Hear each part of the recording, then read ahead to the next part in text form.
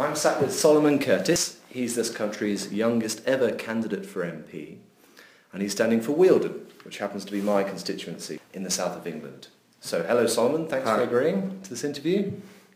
You're hoping to get elected to represent the views of about 77,000 different people. You'll have a hand in shaping national and international policy. That's a huge responsibility for anyone, especially for an 18-year-old who's just finished secondary school. What makes you think you're capable or even ready for that kind of job? Well, I've always questioned what is an MP and what sort of person do we need as an MP. And I do think that the whole point of having members of Parliament is to be able to represent that 80-odd thousand people's views. And I don't think that's about age, it's about the qualities of being able to listen to people and being able to represent their views and making really sound judgments based on what your constituents think. And I think if you have the passion and the knowledge and the expertise to be able to do that, then I think anyone can do that. Okay. You recently called David Cameron an idiot on your Facebook page, and that was in response to his decision to send British military personnel to Ukraine. Why is he an idiot? Look, I think idiot's a term to describe, I will use that term a lot to describe a lot of moves that he makes in politics. I think it's idiotic that we have a bedroom tax. It's idiotic that we have a tax rate of 45% for the richest people in our country.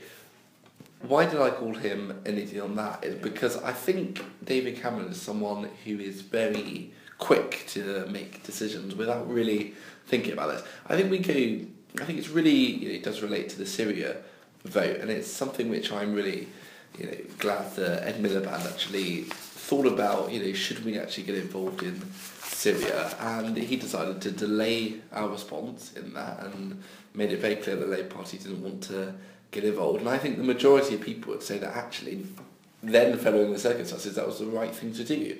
And I think the fact that David Cameron's done that again and been really irrational with his decision, I think it is idiotic. Okay.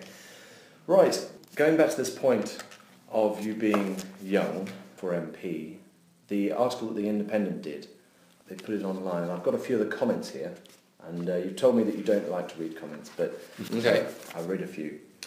Alex Laird here says, this is ridiculous. Just another example of people going into Parliament with no life experience. How can they ever relate to the real world? A chap here called Brutus, and he says, idiot Labour Party insulting the constituents of Wealden by fielding a child with zero life experience. Right. Phil Davis agrees and says, perhaps then he should get a job before entering politics. We're all sick of politicians who have done nothing else in life. Has he had a job, a career, a family? Has he bought or maintained a house or even paid tax yet? So that's some of the criticism. Is that valid for you? No, not at all. I'm someone who runs a small business, and this year would have paid more in corporation tax than Starbucks did or Amazon did or Google did. Yeah, I don't think people would be questioning if their CEOs were to be running for Parliament. I think I don't think it's about the quantity of experience. I think it's about whether you have the quality.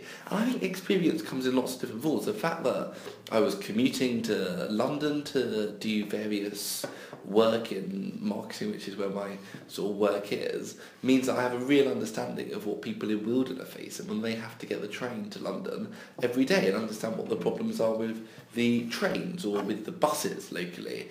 And I think it's really relevant as well, having just left the education system, because what we have are MPs and ministers who don't really understand what the current education system is at the moment. And I really understand the impact that the changes have had on young people from this government. So I would, again, I don't read these comments, but I think that it's really important that people understand, who I am, why I said. I really keep to, make that known. You've talked a lot about young people.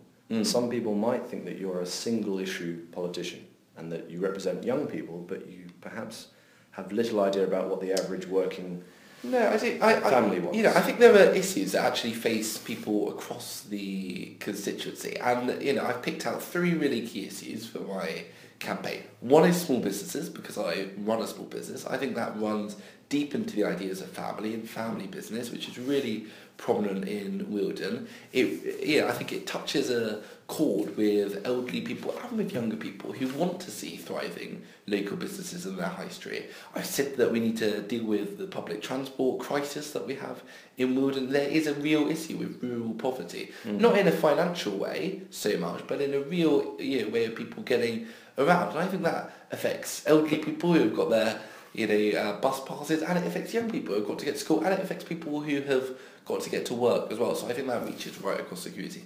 And I said that the NHS is really important. And I think that's really important to everyone. So I don't believe it's about singular. Look, I'm not going to deny that young people are right at the core of my campaign in terms of because not enough young people are voting.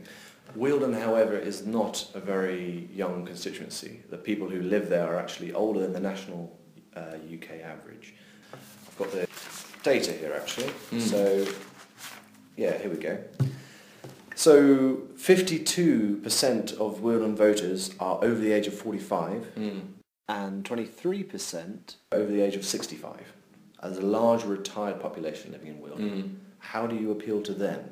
Well, I think it's about saying what sort of future do we want to have and what sort of country. And when I actually speak to elderly people, what they're really interested in is saying that it's really good to have a candidate who is thinking forward and thinking for their children, for their grandchildren, for their great-grandchildren, to make sure that actually the future of Wealden is really protected. I think we've got to think long-term. As I say, these issues are facing people across the constituency. So I think, when we look at the old age group, and I will say there are a lot of young people in Wealden, and I think it's wrong to, for anyone to categorise it as elderly when you have huge amounts of schools and sixth forms in the area and people relying on public transport to get to there. But I completely take the point that but I think everyone in Wealden is thinking actually to the future, but for some reason our politics isn't, so I want to change that. Right. The other thing that makes you stand out in Wealden, of course, is the fact that you're black or mixed race, and you have very long, quite impressive dreadlocks. Whereas the overwhelming majority of Wealden residents, it's about 95%, are white and probably have more regular haircuts. Is this an issue or a problem for you? No, it's not. I think it's about changing the way that we do politics. And I think the way that we do that is we get different types of people with different ideas and different passions and different style, so to speak. And I don't think people are interested in what an MP looks like.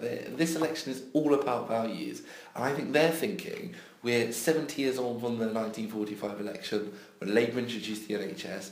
People are worried about the state that our NHS is in. All you have to do is go to A&E and see how difficult it is to be seen within 4 hours. I see, you want to talk about the issues, that's fine. Wealden, where you're standing, is an incredibly safe Conservative seat. Here I have the results from the last election. So the Conservatives have got 31,000 votes. That's 56%. Labour has 5,000 votes in the last election, which puts you at third, not even second. So there's 25,000 votes between you and the Conservatives. Yeah. A lot of people might think of you as a bit of a lamb to the slaughter. Right. No, I don't buy that again. You look at Enfield when Stephen Twigg stood against Michael Portillo, and there was a majority of about 17,000, and we overturned it. And I think you've got to look at the history as well. 2010 was a really bad year for Labour, but actually 2001 we got around 21% of the vote and actually did very well. And I do think it's entirely possible. It's wrong, I think, to have this idea that I believe the Tories have, this arrogant, complacent dominance of the constituency. And I think it's time that we break that. And we've seen the Lib Dems really struggling nationally, and I think Lib Dem voters will be thinking that, maybe we need to change the way that we're doing politics in Wealden, which is once what the Lib Dems offered, and it's what I want to offer. So I think it's entirely possible to beat the Conservatives. Okay. All right. So now I want to talk about Ed Miliband, your party leader. David Cameron has consistently outperformed him in the polls.